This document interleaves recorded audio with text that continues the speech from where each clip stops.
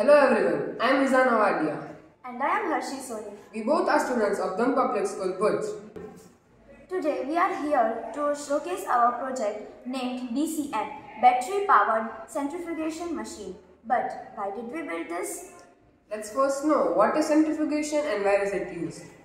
Centrifugation is the method of separating different particles from a fluid by moving it at a very high speed in a fixed axis. Centrifuges are widely used in forensic chemistry. It is used to separate blood components from blood samples. It is also used to separate urine components from urine sample. Now, the cost of the original machine is 80,000. The small villages cannot afford that much, so they need to travel long distance to reach laboratories. So, the cost of this machine is only 2000 rupees if we make it commercially. And on the other hand, it's also battery powered.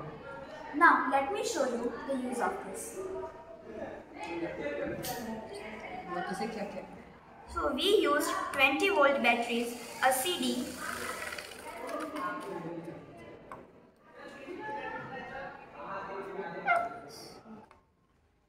Thank you and have a wonderful day.